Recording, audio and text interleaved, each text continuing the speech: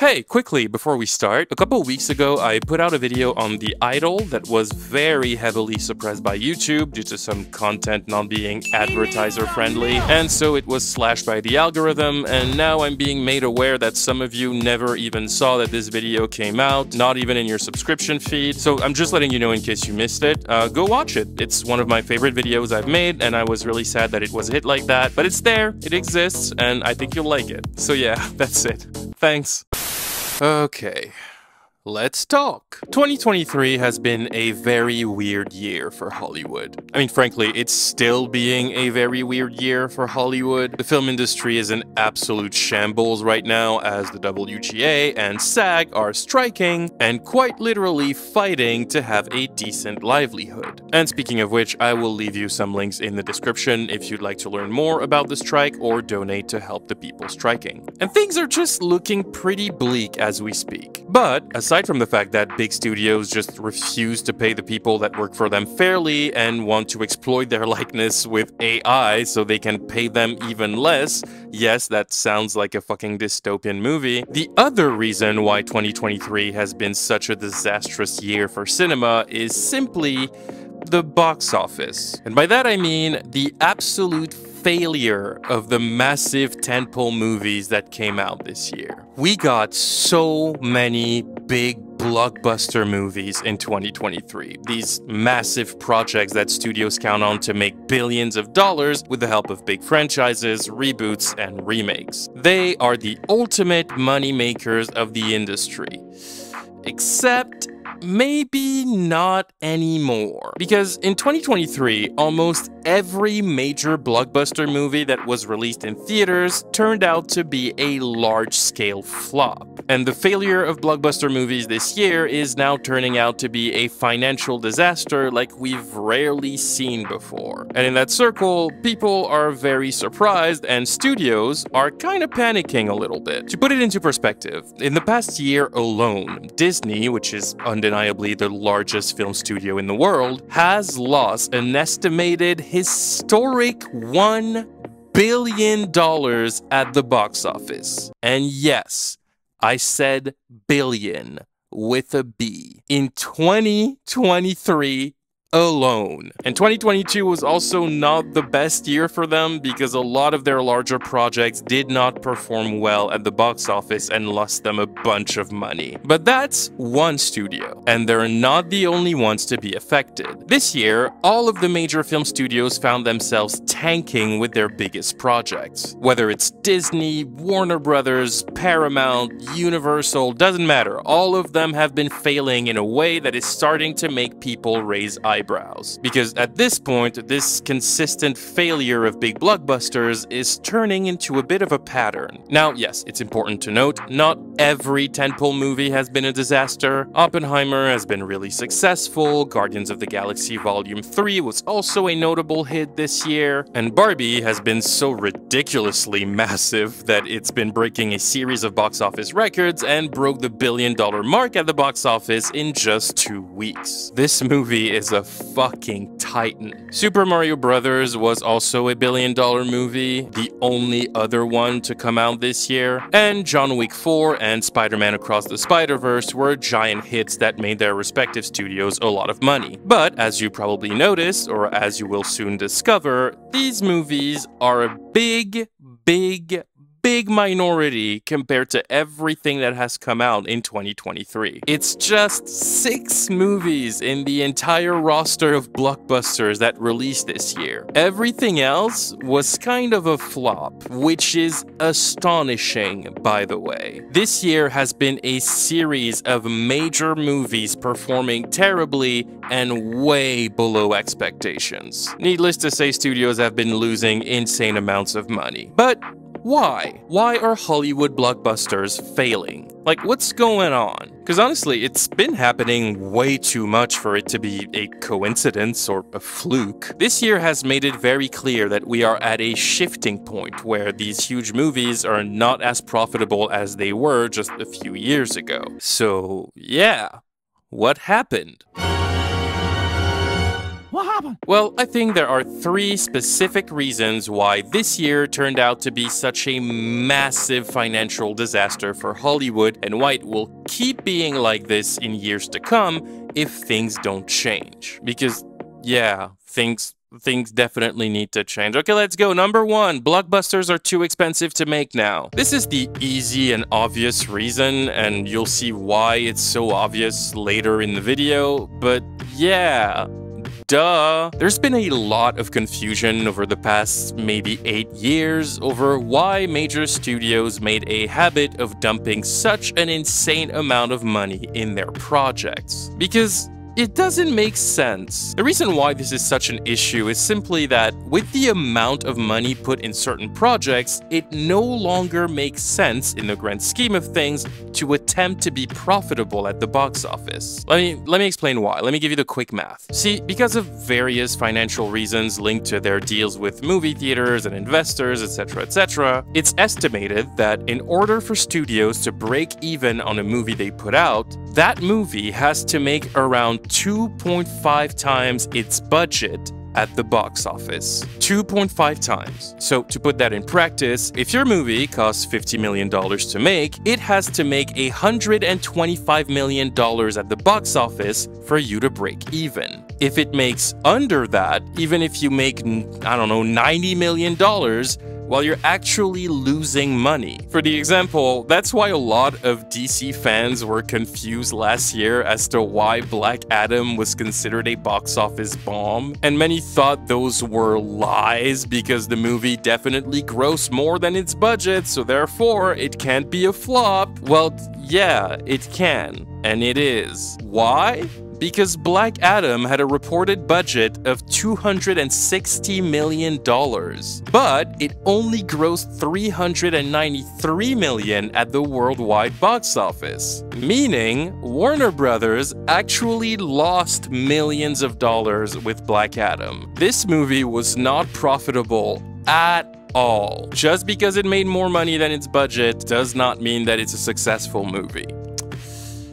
So, you're starting to see what the problem is, right? In the last decade, studios have been inflating movie budgets to such an insane degree that it's turning into financial suicide. It's become so common to hear about blockbusters casually costing $250 million, if not more, that you now have to make unbelievable amounts of money just to break even. Not even to make a profit, but just to break even. This problem is caused by every studio desperately wanting to replicate Marvel's financial success. They watch Marvel having a streak of billion-dollar movies at the box office, and whoop, executives have dollar signs in their eyes, and they want the same thing, so they think, oh, they put a lot of money into their movies and make a lot of money, so bigger budget equals bigger returns. But no. Say what you will about Marvel, because they kind of suck right now, but they were smart with their approach. Marvel had the build-up.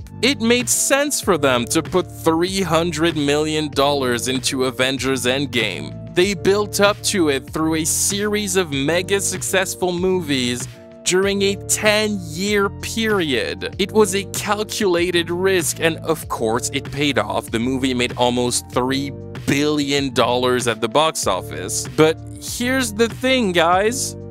You're not Avengers Endgame. Your movie is not Avengers Endgame, and your movie is not gonna make that much money. Case in point, even Marvel themselves are starting to struggle at the box office with how expensive their movies are. Like, guys, when you have to make $700 million at the box office for your movie to break even, there's a fucking problem. And I'm not even being hyperbolic here. You'll see later in the video because I'm going to talk about it, but we are getting to the point where movies that have made over $700 million at the box office failed to break even, and I honestly think it's ridiculous. It's fucking ridiculous. Studios are looking real dumb right now, and not just because of the strike. They are being so greedy and so trigger happy around the idea of having billion-dollar movies like Marvel that they don't realize how stupid the business model they created is. Especially because when it comes to blockbusters, number 2, there's too many of them. Staying on the topic of greed, let's talk about how studios decided to overplay their cards with audiences with the fun little concept that is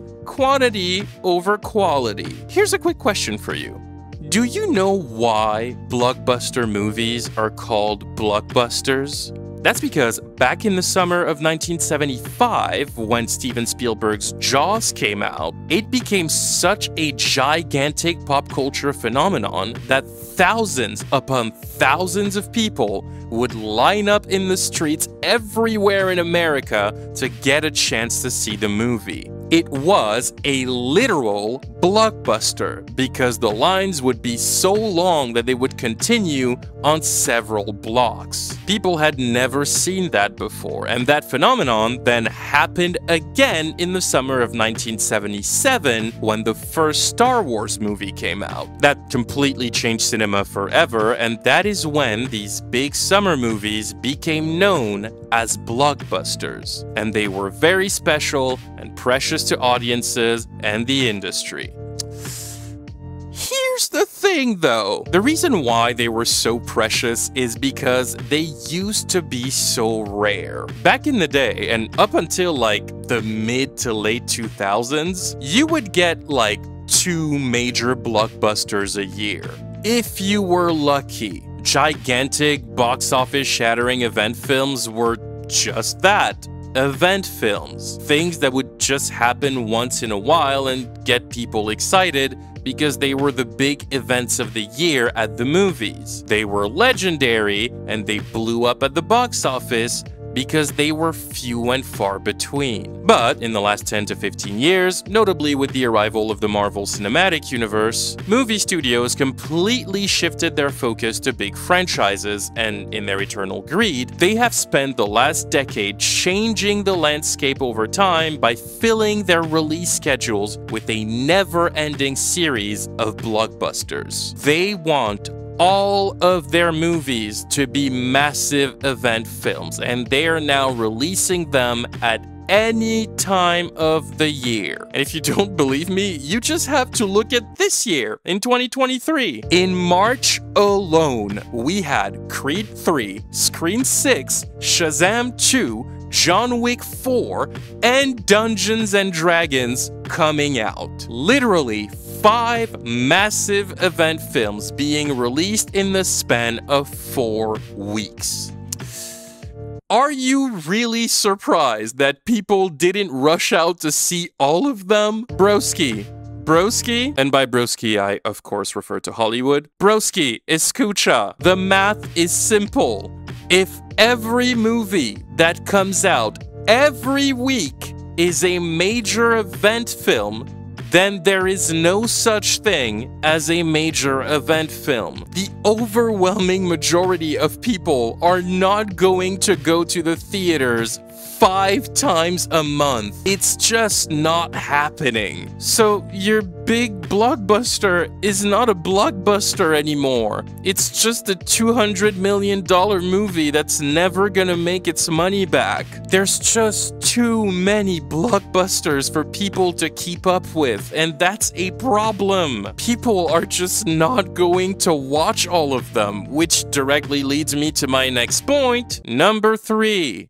The pandemic has changed audiences' habits with the movies. Yeah, shocker, things have changed since COVID. People do not go to the movies as much as they used to, and also, people do not want to go to the movies as much as they used to. Why? Look, it's a very simple equation. There's more and more blockbusters coming out every week. These movies are getting more and more expensive to make, but audiences are becoming more selective with the movies they pick to go see in theaters. You get how that math ain't mathing, right? You get how that's not a winning formula. right? Because yes, these movies are getting ridiculously expensive to make, there's way too many of them coming out, and because all of the parties financially involved in making these movies and releasing them want to make a profit, movie tickets are also getting more expensive. You wanna, I don't know, take your significant other to the movies? Yeah, that's gonna cost you like $40 just for the tickets. And if you're having popcorn and a drink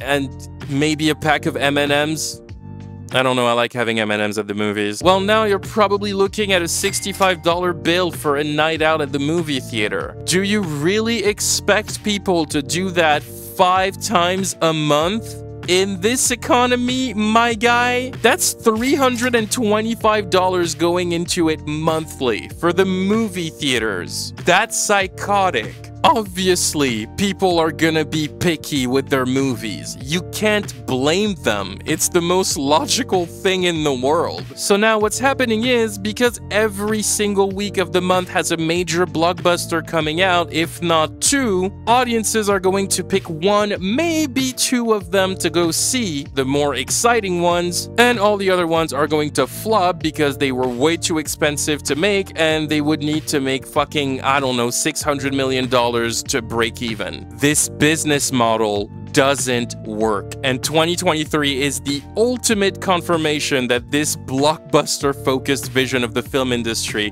was never going to work out in the long run. It was a delusional idea, and if you ask me, this outcome was inevitable. And you know what? I'm going to make this super fucking clear now, because we're about to take a look at the 10 biggest box office failures of 2023. Big blockbuster movies Hollywood was proudly putting out in the hopes of making billions, but ended up crashing and burning spectacularly, leaving the studios in a ditch. And trust me, there's a lot to say. But before we get into that, let's take a quick moment to thank today's sponsor, Skillshare. Skillshare is a massive online community where you can learn pretty much anything you want. I know a lot of you guys ask about my editing or about my directing on music videos, and let me tell you, Skillshare is exactly where you want to go for that. It is an infinite pool of knowledge. There are literally thousands of really interesting classes for curious and creative people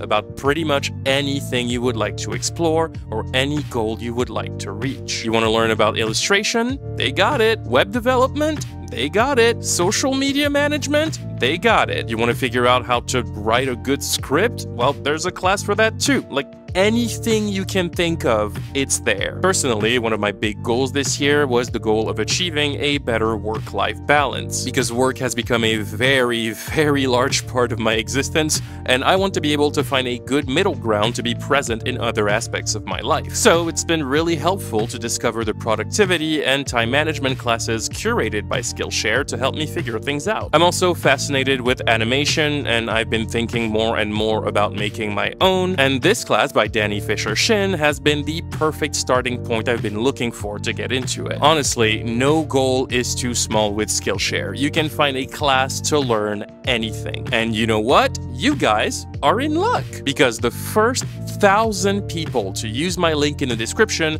will be able to get a month free trial of Skillshare. You can go and explore the platform and learn about anything you want for an entire month for free. And I mean it, anything you want. The whole thing will be at your disposal. So this is your chance to go and explore any topic you're curious about. So make sure to click the link in my description, join Skillshare, and start learning. Thank you so much to Skillshare for sponsoring this video. You guys are the best, and let's get back to our movies. Alright, we are locked and ready, so now let's talk about the 10 most notable box office failures of 2023. Starting with number 10, Mission Impossible: Dead Reckoning Part 1.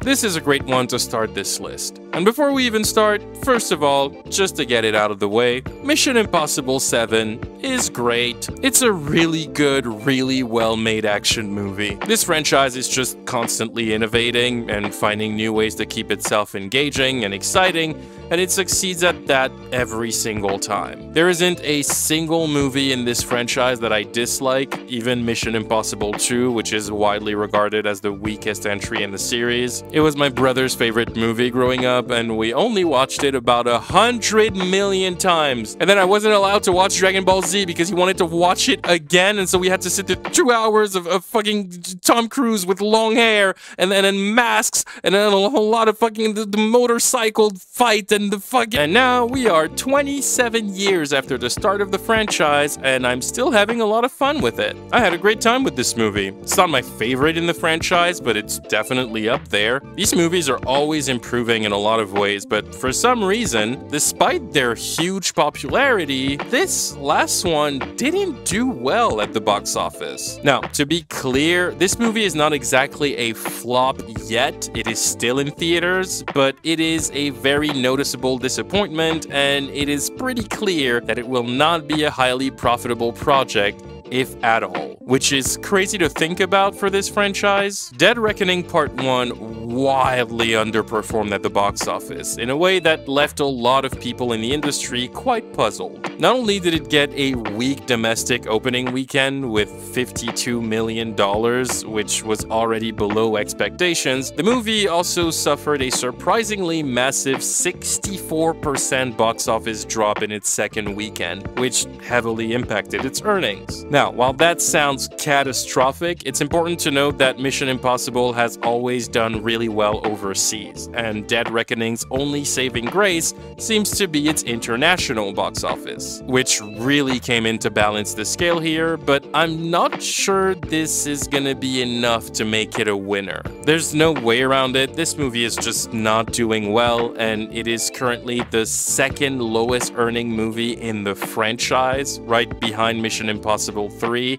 which came out in 2006. At the time of recording this, Dead Reckoning is sitting with $522 million at the box office, which would be outstanding news for a lot of movies, but given the fact that the estimated budget of this film is somewhere around $290 million, and given the fact that the studio likely put another $100 million in marketing, it wouldn't be crazy to think that Mission Impossible 7 becoming profitable for Paramount is not looking like too great of an endeavor right now. It's doing okay next to some other movies in this list, but I think we can just admit that Mission Impossible Dead Reckoning Part 1 is definitely not a success. Now, for some reason, I assumed that the upcoming Dead Reckoning Part 2 was gonna be the final movie in the franchise, so I thought, okay, well, maybe it'll generate some buzz and the franchise can go out on a high note as one of the most memorable action franchises in American cinema, something like that. But turns out,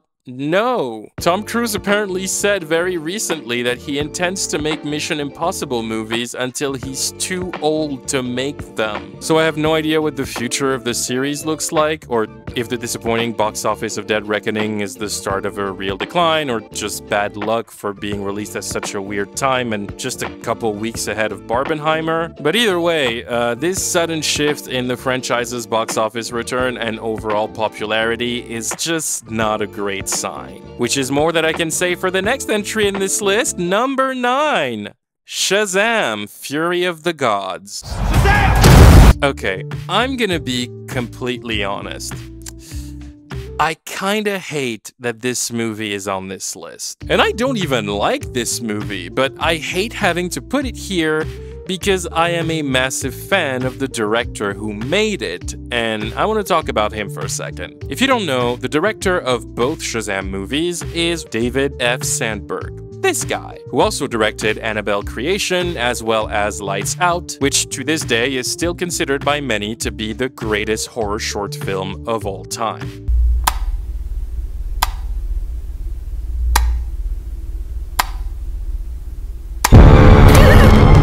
And the reason why I am such a big fan of David, aside from the fact that I like most of his projects, is simply because of his online presence. If you don't know, as well as being a big shot Hollywood director handling like huge superhero movies, David is also a YouTuber. And he has been on YouTube for like 17 years. He has a channel named Pony Smasher where he used to make animations and now makes videos about his filmmaking. He actually was noticed by Hollywood after making that iconic Lights Out short and posting it to his channel, and he became this super huge director after he was approached by a studio to adapt Lights Out into a feature film that came out in 2016. But the thing I adore with David is that even after becoming a superstar who directs massive Hollywood blockbusters, he never left YouTube behind. To this day, he still uploads videos whenever he can. He talks about his journey as a filmmaker, and he opens up a lot about his struggles of being the director of such big movies with such large crews under his command, while being a very anxious introvert who doesn't do well socially. Sometimes there are issues and obstacles, like the last day of shooting Shazam. We wrapped and I was asked to say a few words in front of the crew, and I just could not do it. It was just one of those days. So I didn't say anything. I went home and felt like an asshole. I couldn't even say thank you to the people who had worked their asses off on this movie. Instead, I wrote a letter that was sent out to everyone. That was my workaround for that. And something that I'm still not a fan of are movie premieres. They're supposed to be a celebration. Yay, we finished the movie and now it's gonna be out in the world. But I always kind of dread them because I know I'll have to get up in front of everyone and do a little speech. I'm very envious of outgoing people like Zachary Levi, who seemingly can get up in front of people without prior notice and make a speech, just like that. To me, that's like magic. He also shares behind the scenes and tips on his movies to help other filmmakers improve their work, and even though he now makes big blockbuster movies with hundreds of millions of dollars involved, David never stopped making horror short films for YouTube. He's still making his little home movies. And he doesn't have like a large crew and insane resources for these shorts. He's literally just making them in his house with his wife. They're his little passion projects and like little ideas he wants to get out of his head while having fun. And the best part is, all of his horror shorts are fucking amazing. He just released a new one like 2 months ago, and it's just as good as the shorts he made like 9 or 10 years ago around the time he made Lights Out. And every short film he releases is followed by a detailed breakdown of how he shot it. Like, his channel is just a gold mine of hands-on knowledge for filmmakers. I love it. He just seems like the biggest sweetheart, and I respect him so much for never ditching YouTube as soon as he got a foot in the door in Hollywood. At the end of the day, David is just a guy who is super passionate and nerdy about cinema, and I'm a big fan of his. Anytime he has a movie coming out, I am here to support it, but I also have to be honest about my feelings on things I watched, so you can imagine that it really pains me to say Shazam! Fury of the Gods is just not it. I really wanted to like this movie. I found a lot of enjoyment in the first one, and I like the cast a lot, so I was excited to see them in action again, especially with the addition of Rachel Zegler in the sequel, as well as 2 fucking legends of Hollywood, Lucy Liu and Helen Mirren. However, I started getting a little worried with the trailers, which I found to be particularly bland and surprisingly uninteresting. Now, trailers aren't always an accurate representation of what a movie is gonna be, we all know that, but like, I don't know how to explain it. It's like my spidey sense just started tingling. Something was off with this one. And unfortunately for my own ass, I was right. Regardless of how much I wanted to love it, I have to be honest, Shazam 2 is not a good movie. It's just kind of a boring drag. It has a tedious, generic story, generic characters with very weak motivations and very weak storylines, and a Wonder Woman cameo that is so forced that it feels like a Saturday Night Live skit. Ladies and gentlemen,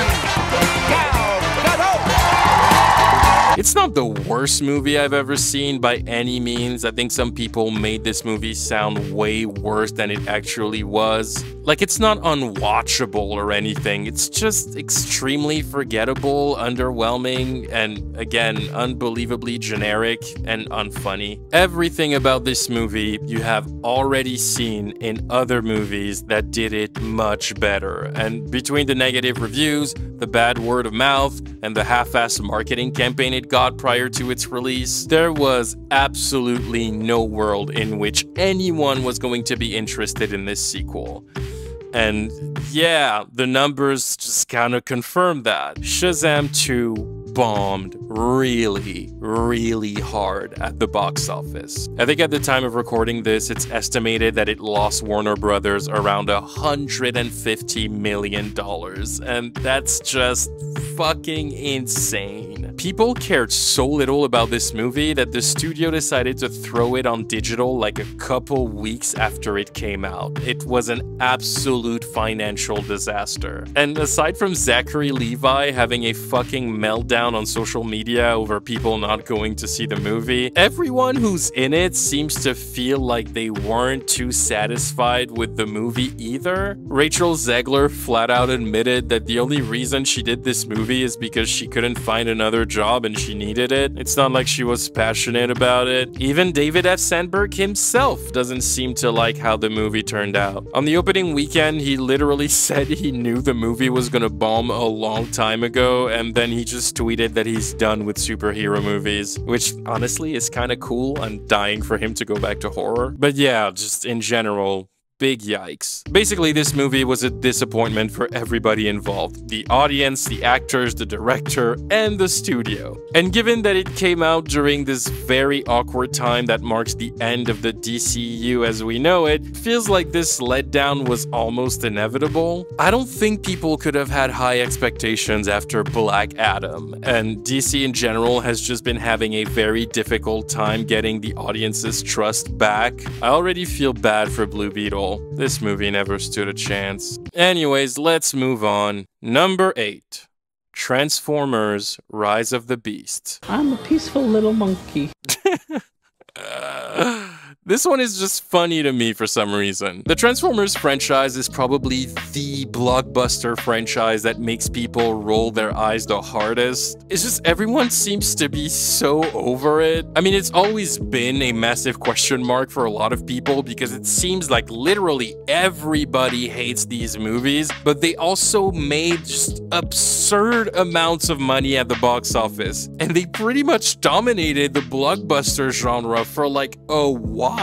That said though, after the fourth movie, Age of Extinction, came out in theaters in 2014 and made $1 billion by the way, there was a very sudden shift with audiences that got really tired of Transformers. 2017's Transformers: The Last Knight, the final Michael Bay Transformers movie, was a major box office disappointment. Bumblebee came out a year later and also disappointed at the box office, even though the movie itself is kind of fun. And then the franchise took a bit of a hiatus as Paramount Pictures tried to find a way to restart the franchise and give it a new life. And so, 5 years and 1 pandemic later, we finally saw the release of Transformers: Rise of the Beast, a sort of sequel to Bumblebee that also acts as a soft reboot of the franchise that retcons some of the previous installments.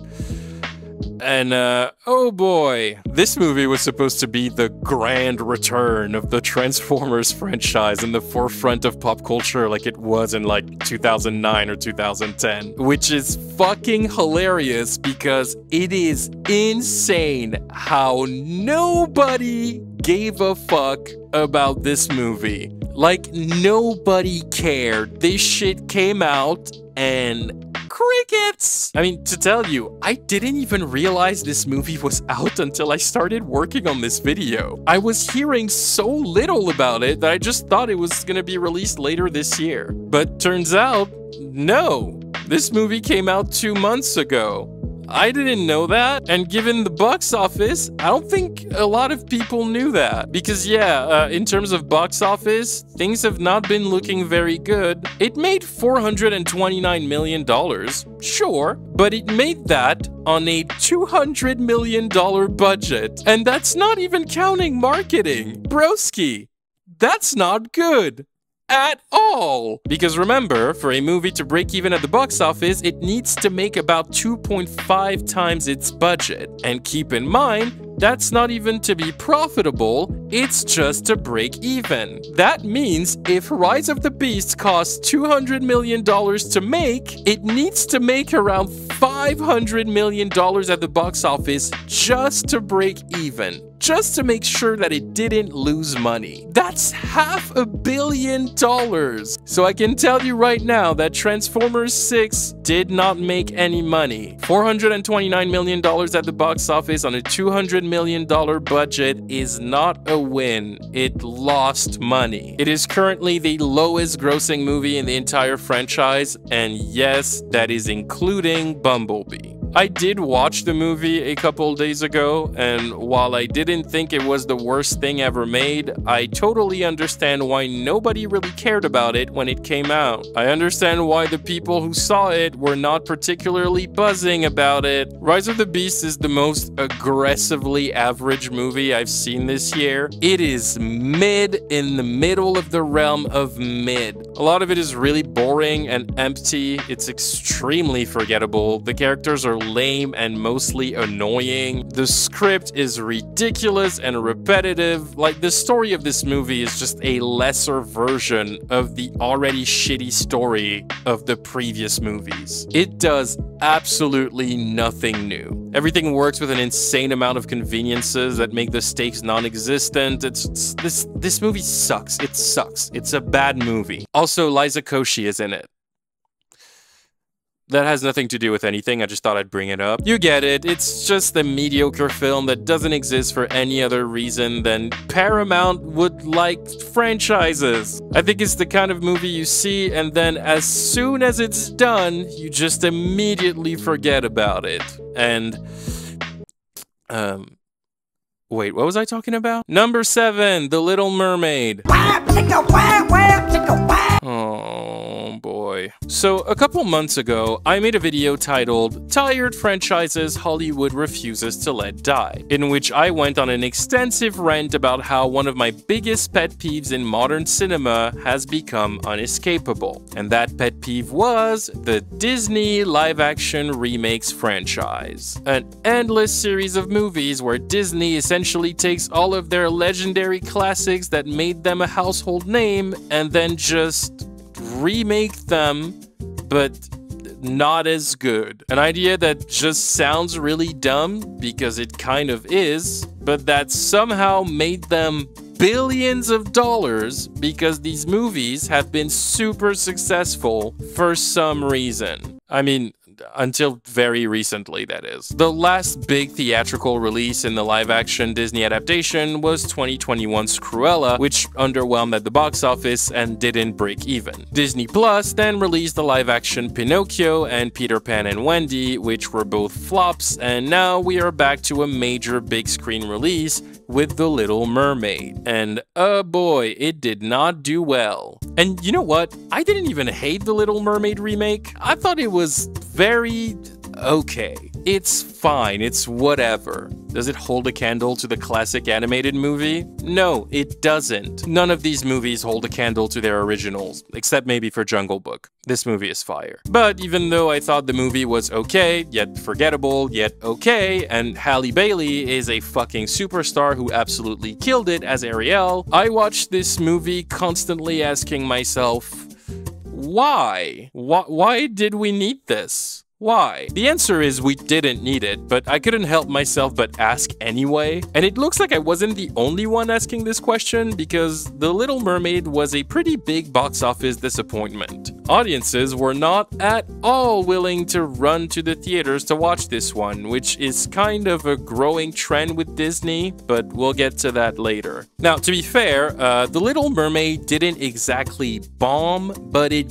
barely managed to keep its head above water.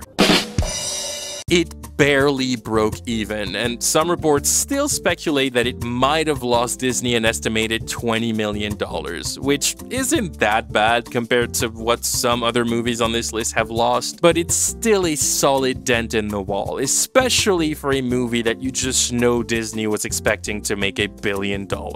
And I think this movie is the best example of a big Hollywood project that cost way too much money for no reason. The Little Mermaid had a budget of $265 million without marketing. And I have one question for you. Why? Why on earth did Disney throw out so much fucking money into this movie? And I know some people are gonna say it's because of the CGI, but I'm gonna call bullshit on that a little bit. I just mentioned the Jungle Book remake. This movie is literally all CGI. Mowgli is the only real thing you see on screen. This movie is so packed with expensive things for a big production, and it cost $175 million. It's already a fuckload of money, but why on earth does The Little Mermaid cost almost $100 million more? And all of that to look worse. It's the most expensive remake they've made so far, and I just don't get why. If they hadn't inflated this budget so much, this movie could have actually been profitable a little bit. I just don't get what they're doing. Anyways, you get the point. Let's move on. Number 6, Elemental. You're so hot.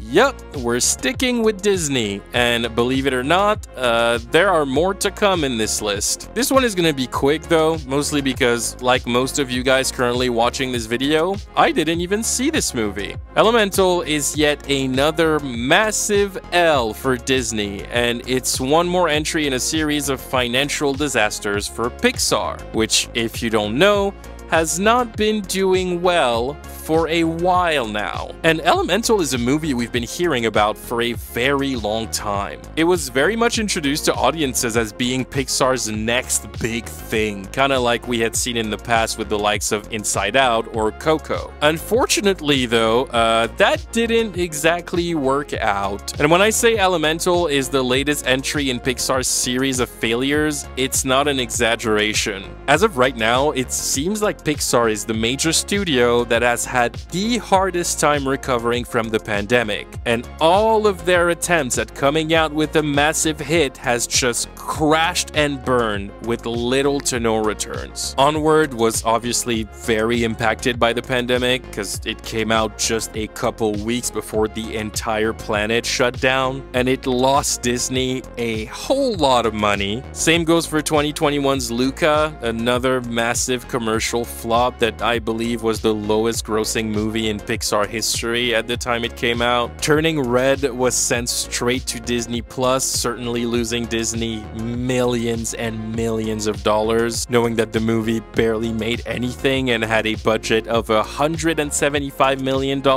This movie's really good, by the way. And of course, one of the most unexpected failures for Pixar was 2022's Lightyear, a movie they were certain was going to be a smash hit, but ended up falling so flat that it ended up losing Disney an estimated $106 million according to Deadline. That's fucking crazy! And now, the follow-up to Lightyear that was supposed to get Pixar back on track is Elemental, which came out in June to a disastrous $29 million opening weekend, which got everybody real worried real quick. Headlines started coming out with people from the industry starting to ask if Elemental was the confirmation of Pixar's downfall, with many doubting its ability to ever recover from the pandemic. But, the big twist with Elemental is that despite its awful, awful launch, the movie did have legs and it ended up earning more money than expected. Like, it's definitely not going to be one of those movies to lose $100 million, but it also was not the ultimate smash hit they seem to believe it would be. Right now, it's not even clear if the movie broke even, given the fact that it had a $200 million budget. And if it did break even, it really did it by the skin of its neck. Almost there. So yeah, not a total failure, but a massive disappointment nonetheless. At this point, it's very difficult to say what the future of Pixar looks like, but I think they're really gunning for a huge financial hit in 2024 because they're releasing Inside Out 2 in the summer. I have no idea how this movie is going to perform. I think they waited way too long to make it, but I guess we'll just have to wait and see. Number 5. Dungeons and Dragons: Honor Among Thieves. Another quick one, but one that I absolutely wanted to mention. And before I even start, yes, I know, Dungeons and Dragons feels like someone at Paramount watched Guardians of the Galaxy and was like, oh, can we just redo that, but fantasy instead of sci-fi? Like, this movie wants to be Guardians of the Galaxy so bad, but you know what?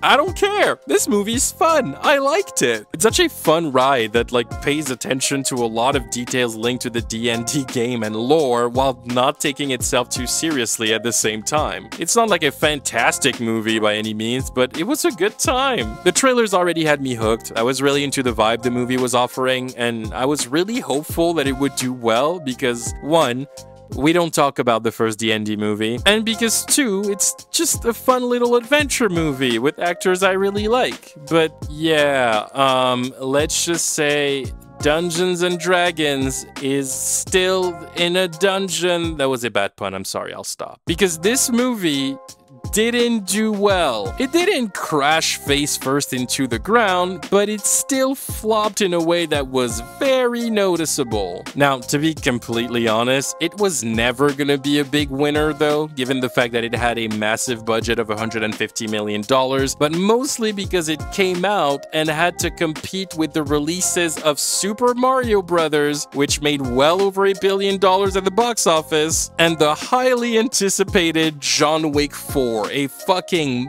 massive smash hit that overshadowed any other movie available at the time of its release. I would also add that the movie had a really underwhelming marketing campaign, which probably didn't help. It's not very clear how much money this movie lost. Some reports say it is somewhere between 50 and 100 million. I can't say for certain, but the good news is, despite its failure at the box office, a report came out last month pretty much confirming that Paramount is still looking at making a possible sequel, so it may not completely be doomed. But yeah, not much else to say about this one, so next, number 4, Fast X. Here we go!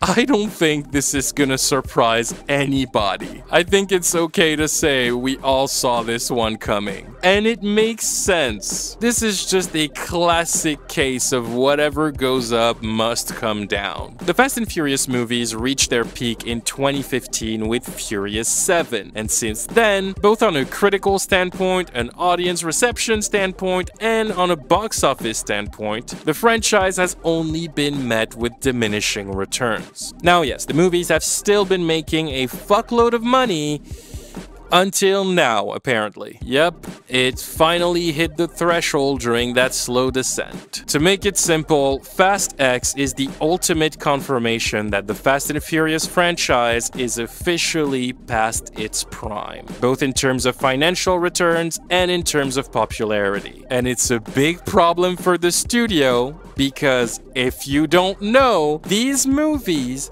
are very, very expensive to make. And now you're thinking, oh, another $200 million movie.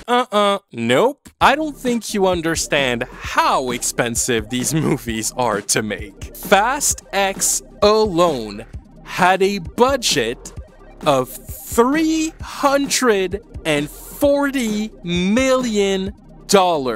And that's before marketing, which means you can add another 100 million for good measure. For context, this movie was more expensive to make than Avengers Infinity War. I think right now it is the 8th most expensive movie of all time. So yeah, despite the fact that it made about $700 million at the box office and is currently the 4th highest grossing movie of 2023, we still can't consider Fast X a success because it didn't actually break even. Do you see what I'm saying now? And I think the main reason for that is simply that the Fast and Furious franchise has outlived the meme. The dumb, fun element of the movies that made people like them so much has kinda run its course. Like, it's reached that alright, we get it point. There's only so many times you can watch Vin Diesel defy the laws of physics or give his cheesy one-liners while Tyrese makes the same jokes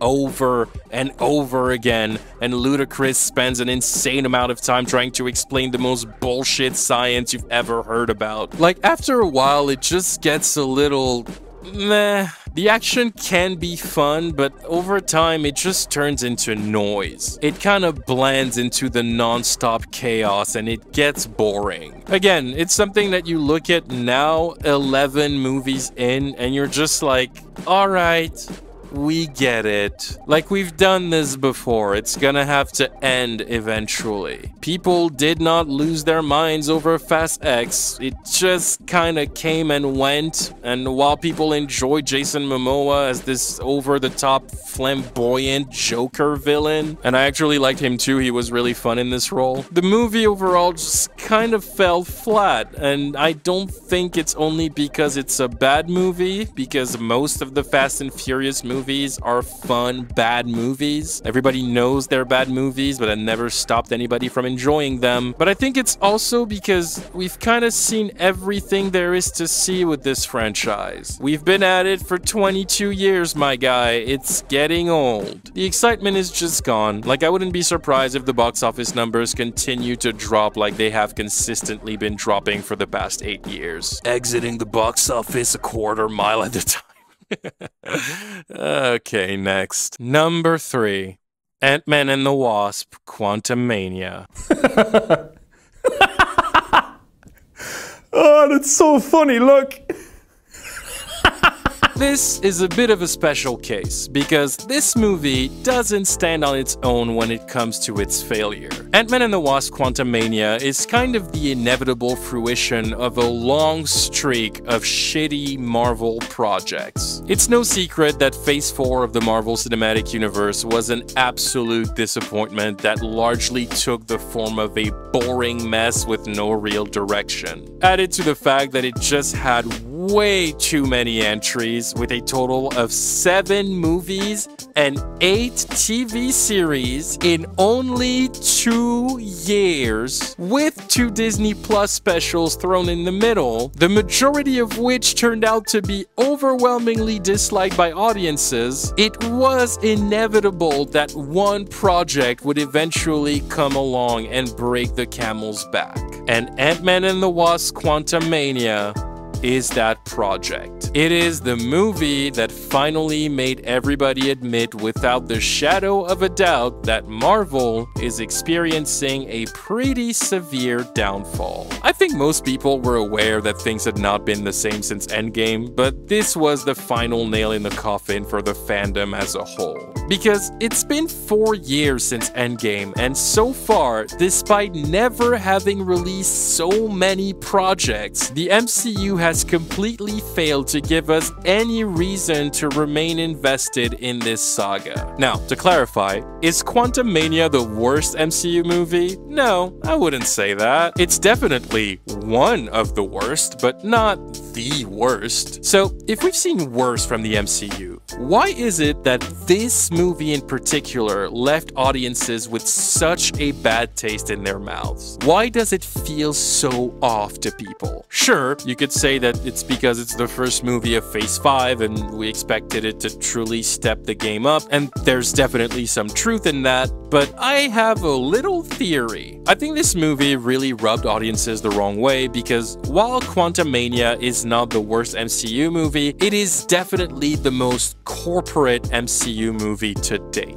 What I mean by that is that this movie truly has no soul. It doesn't feel like it exists for any other reason than the fact that it was on Marvel's release schedule. It doesn't have a reason to exist. Like, you could say its purpose is to introduce Kang the Conqueror, who is gonna be the successor of Thanos as the big bad of the multiverse saga, but no? Kang was already introduced in Loki. I would have understood if Quantumania was going to introduce a version of Kang that was going to become the big ultimate final boss that the Avengers would face, but spoiler alert, if you haven't seen it, that's also incorrect. Because the Kang from Quantumania dies. He's literally insignificant in the grand scheme of things. This movie has no reason to exist. The characters in the movie barely have a reason to be in it. Literally, this movie is titled Ant-Man and the Wasp, and neither of these characters can justify their own existence in the story. Scott doesn't even have an arc in his own film, and Janet is barely in the film. It's just, watching Quantumania is a very hollow experience. It feels stale and forced. You can feel that this project was only made to make more money for Disney, not to further the story of these characters in any capacity. And yes, Marvel has been feeling like that since Endgame, maybe at the exception of WandaVision and Guardians 3, maybe Shang-Chi, but I think the reason why Quantumania sticks out so much in terms of disdain from fans is because it is by far the project that is the most unsubtle with it. This is the most boring and soulless MCU entry to date, a very blatant realization of how the people at Disney and Marvel have taken these fans for granted since Endgame. And again, it's not the worst MCU movie, but it is the most corporate one. You can just feel that this movie was made by a giant corporation following all of the cliche guidelines to make a blockbuster hit, and it failed, by the way. After the huge disappointment that was Phase 4, Marvel fans are no longer willing to run out again and again to support MCU outings, which shows, because Quantumania is now officially a box office bomb and lost an estimated $125 million at the box office. A huge flop that probably makes it Marvel's biggest financial failure to date. And I, for one, am not surprised one bit. Let's move on. Number 2, Barbie. I'm kidding. Number 2, Indiana Jones and the Dial of Destiny. Snakes. Why did it have to be snakes? Elderly potheads. Why did it have to be elderly potheads? Okay, I'm gonna be super honest right now. I'm not sure I understand why this entry surprised people so much. While I understand how something like Mission Impossible left people scratching their heads over the disappointing box office, I just don't get why anyone thought Indiana Jones 5 was gonna be a big thing. This is probably the film on this list that I am the least surprised about, and I didn't even hate this movie. I thought it was fine. Not great.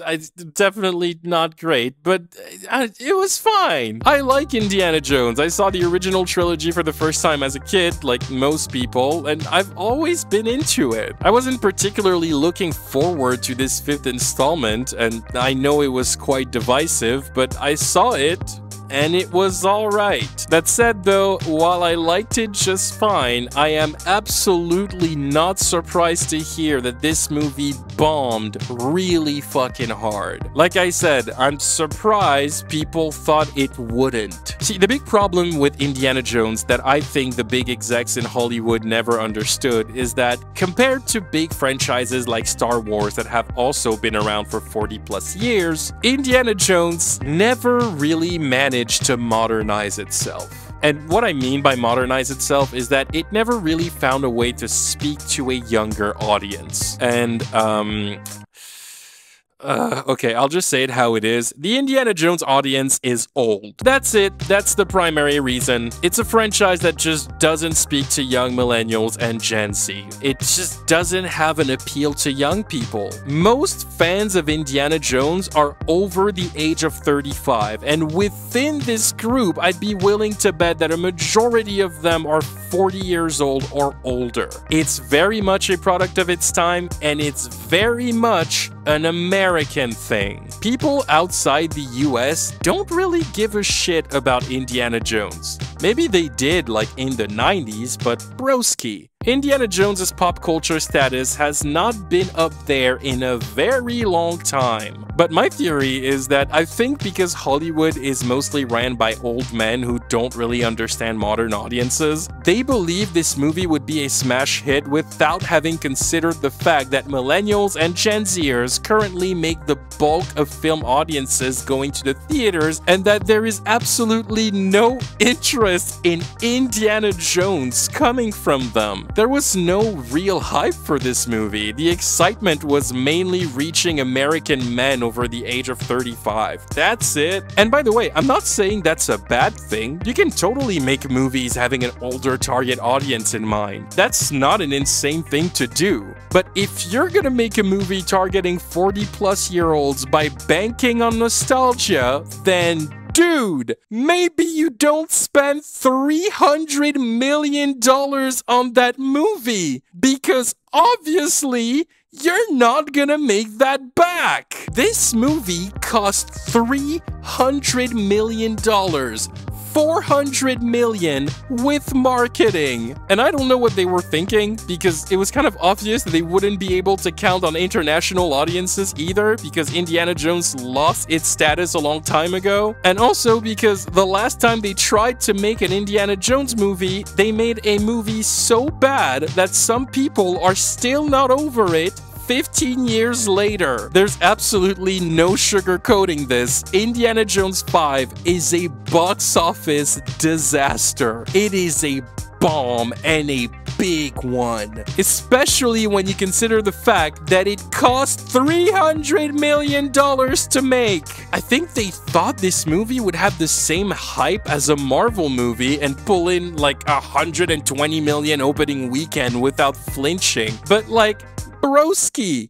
Nah, man! Dial of Destiny opened way below expectations with only $60 million domestically, and so far, it has grossed just over $300 million in its entire run. This movie could turn out to be one of the biggest flops of all time. They are gonna lose hundreds of millions of dollars.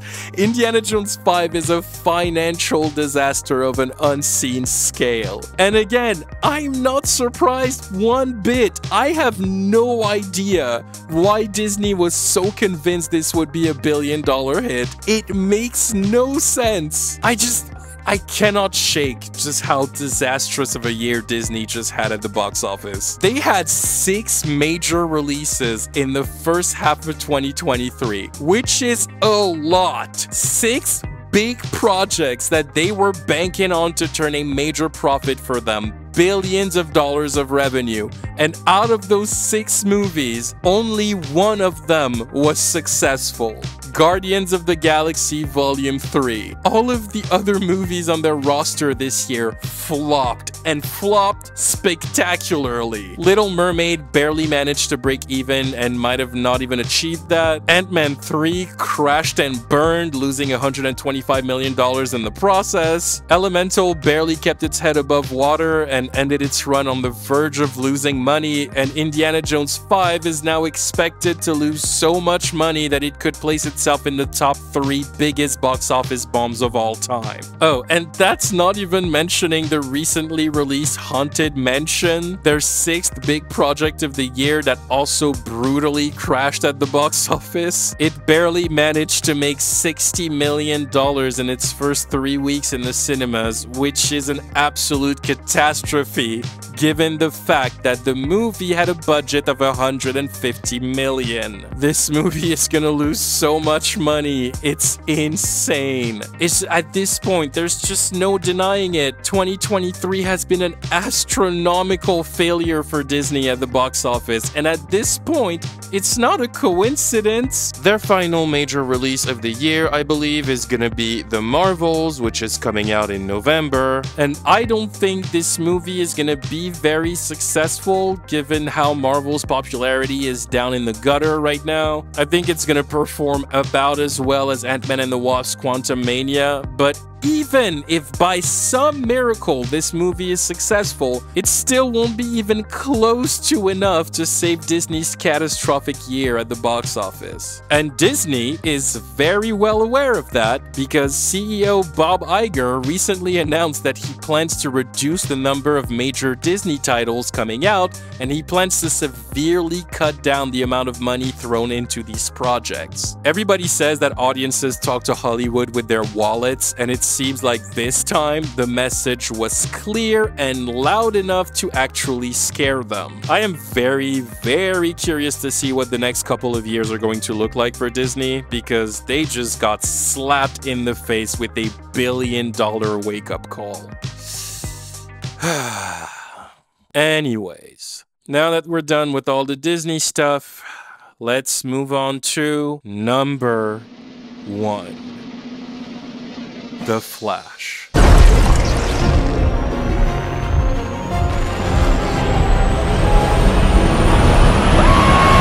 All right, here we are. I know a lot of you guys have been waiting for me to talk about this movie since before it even came out, so now I'm gonna do it! The Flash is easily the biggest anomaly of the year in terms of movies. This is by far the weirdest project on the list for a number of reasons. The downfall of The Flash, believe it or not, is a train wreck that was almost a decade in the making. Yeah, a lot of people forget that, but this movie was announced 9 years ago. Ezra Miller was cast as the Flash and had their movie announced in 2014. To put it into perspective, it was announced on the day the 2nd episode of the CW Flash aired. In that time, the CW made 9 seasons of the show. This movie was announced when Game of Thrones was in its 4th season. How I Met Your Mother was still on the air when this movie was announced. This movie was announced when I was 19 years old, and I am now 28. The movie was initially set to be released on March 23rd, 2018. Yeah, this thing is 5 years late. And the worst part is, by the time 2018 came around, they didn't even have a script yet. So now you may ask, why did this movie take so much time to happen? Well, this is where things get a little insane. If you don't know, the Flash movie is a project that has been plagued with behind-the-scenes issues from day one. It was just a never-ending series of conflicts between creators, actors, studios, directors that just stuck the project into a loop. The Flash went through 6 different directors who all walked out of the project over creative differences. Phil Lord and Chris Miller, the directors of the Lego Movie, the 21 Jump Street movies, or more recently the Spider-Verse masterpieces, were attached to write and direct the movie, but the studio kept trying to change their vision, so they eventually left, opting to join Disney to direct Solo: A Star Wars Story instead, which, by the way, is fucking funny because they were eventually fired from that movie as well, because Disney and Lucasfilm did not want to respect their vision. Then it was Seth Grahame-Smith, the author of Pride and Prejudice and Zombies and Abraham Lincoln Vampire Hunter, who joined the project in 2015 and was set to write a new script based on Lord and Miller's treatment, as well as direct the movie. It was going to be his directorial debut, but he ended up leaving the project just 6 months later, again due to creative differences. After that, it's Rick Famuyiwa, the director of Dope, that clocked in to direct the movie. It's reported that he was brought on because Warner Brothers believed his unique vision would resonate better with a younger audience. So he joined the project in June of 2016, and the announcement of his involvement got people really excited because he's an excellent director. He reworked the script to be more of a buddy cop movie where the Flash was going to team up with Cyborg, but lo and behold, Rick ended up leaving the project just 4 months later in October because the studio didn't agree with the more mature approach he had to the story and they were not willing to budge. And so after that, the movie was put on hold and taken out of the Warner Brothers release schedule. Fast forward to January 2017, it was announced that Warner Brothers decided to completely reimagine the film and scrapped all of the work that was done over the last 3 years. They then hired a new writer named Joby Harold and ordered a page-one rewrite of The Flash. Oh, and for the record, Joby Harold is the guy who wrote Transformers: Rise of the Beasts. Oh, and he also wrote the Obi-Wan Kenobi series that came out last year. So this gives you an idea of where we're going with this. After he rewrote the movie, Warner Brothers decided to start looking for a new director, which was an absolute fucking mess because after all that drama, nobody wanted to touch it. They pitched the movie to Robert Zemeckis, the director of Back to the Future, Matthew Vaughn, director of Kingsman, Sam Raimi and Mark Webb, both directors of Spider-Man movies, and every single one of them turned it down. Jordan Peele was then offered the movie and he said no, and they even tried to attach Ben Affleck to direct the movie, but he also opted not to do it. It's only a year later, in March of 2018, that they got new directors to join the project. John Francis Daly and Jonathan Goldstein, the duo that later would direct Dungeons & Dragons: Honor Among Thieves, which we talked about earlier in this video, joined the project and picked up pre-production. Everything was going steady until Ezra Miller decided to put themselves in the middle. Ezra was reportedly unhappy with the vision of the directors, and they decided to rewrite the movie themselves with the help of Grant Morrison, an extremely loved and respected comic book writer who notably wrote All-Star Superman, which is considered by many to be the single greatest Superman story ever told. However, Warner Brothers was happy with the current version of the movie and was not particularly interested in Miller and Morrison rewriting it. So they decided to only give them 2 weeks to rewrite the whole thing and pitch it. And Ezra stated that if this 5th version of the movie didn't satisfy the studio, they would walk out of the project altogether. By this point, the movie had been in development for 5 years, so people were getting kind of annoyed. Ezra and Morrison reportedly reinvented the movie as a more simple time travel flick heavily inspired by Back to the Future, but Warner Brothers was opposed to it because they absolutely wanted the story to touch on the concept of the multiverse. Once again, nobody agreed, so the studio rejected the script a couple months later, and John Francis Delaney and Jonathan Goldstein left the project immediately after. Somehow, though, Warner Brothers managed to keep Ezra Miller in their role as the Flash. Come on now, dawg.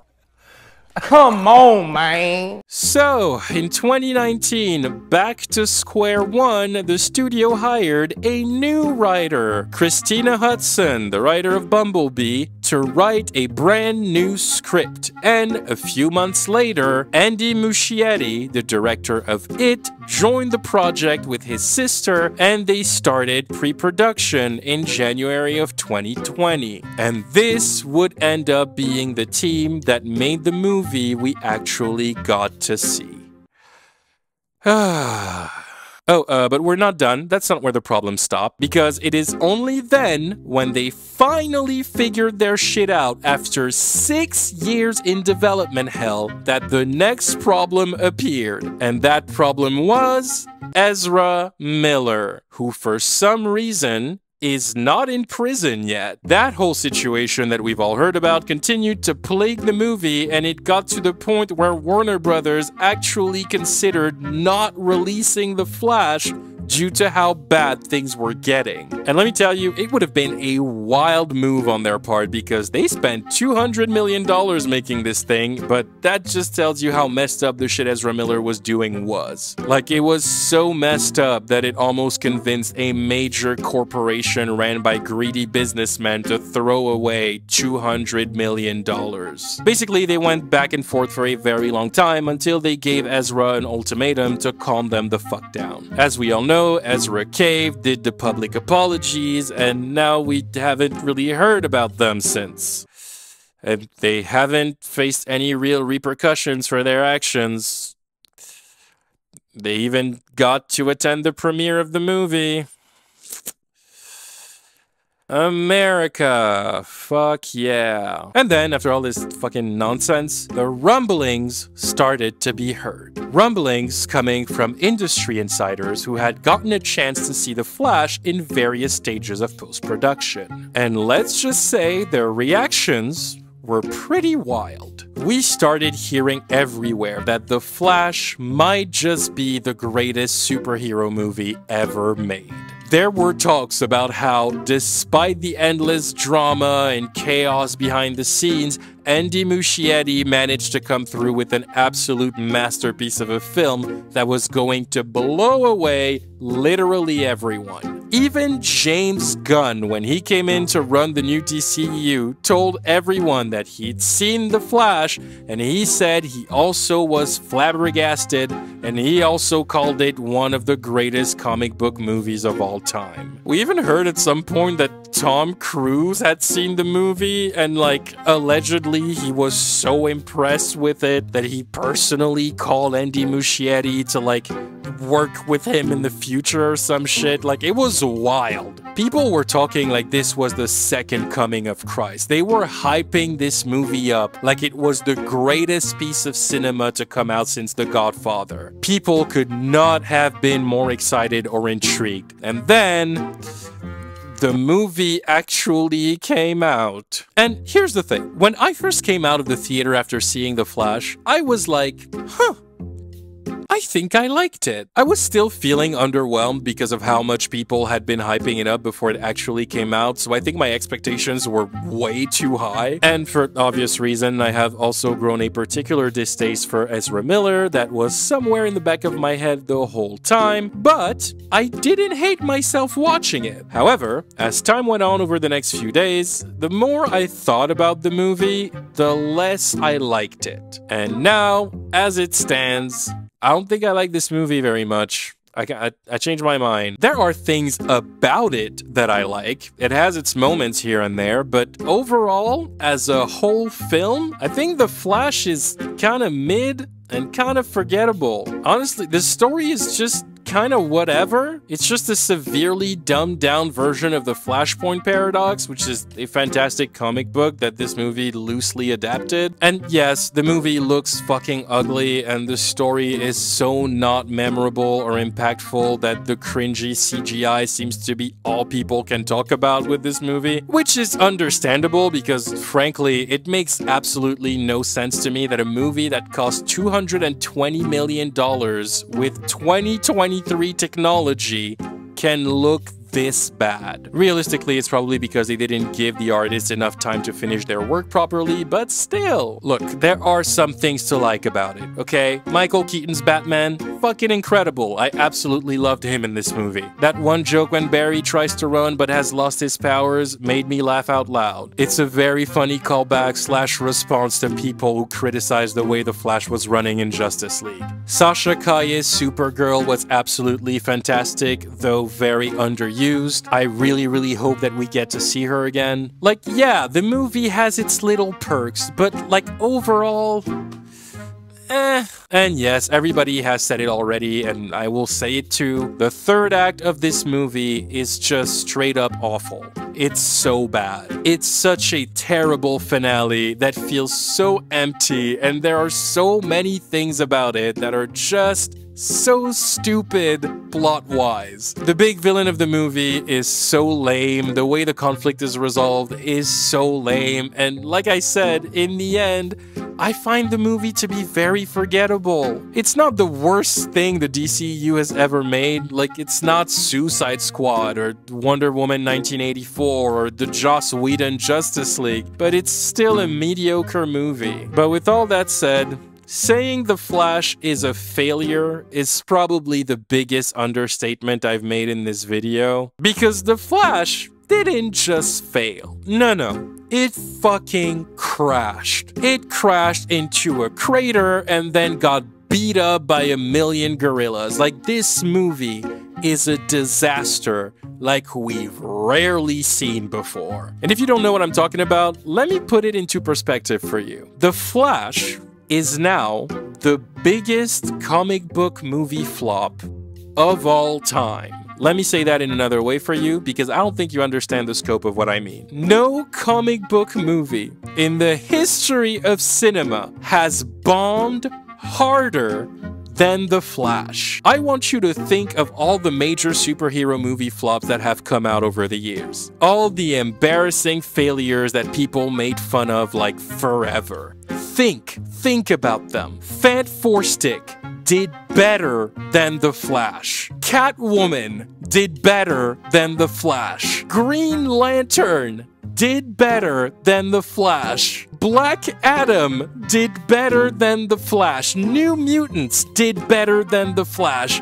And actually, you know what? Scratch all of these. I got even better. Morbius did better than The Flash. Morbius, my guy, it's Morbin time, a movie that came out in the theaters and flopped, and then Sony tried to re-release it in theaters a few months later, and it flopped again. A movie that was memed into oblivion so badly that even the actors in the movie started to mock it too. Literally the biggest joke in the film industry did better than The Flash. Make no mistake here. The Flash is a failure of historic proportions. It is estimated that this movie has lost Warner Brothers well over $200 million.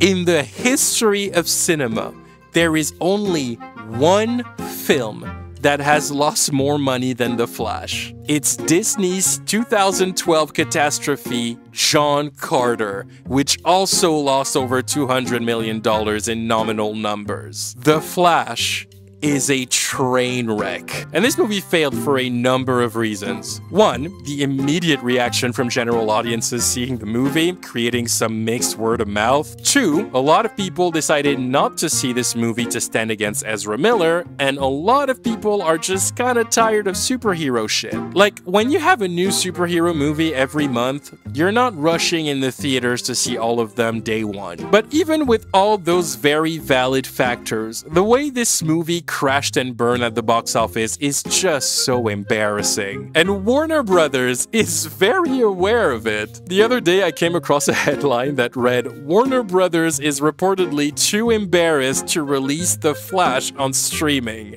And I'm sorry, but that's fucking hilarious. And yeah, by the way, I'd be embarrassed too. You took an entire decade to make a movie, going through 6 directors because a bunch of suits think they know better than the creators they hire to create, and all of that to release a mid-movie starring a fucking criminal who was literally on the run after being exposed for repeatedly assaulting women in public and allegedly kids, and you stood by them and supported them and brought them in full glam to your premiere, all in an effort to make money off of this thing. You crossed so many moral lines just to make money, and you failed miserably. So yeah, Warner Brothers, I'd be embarrassed too.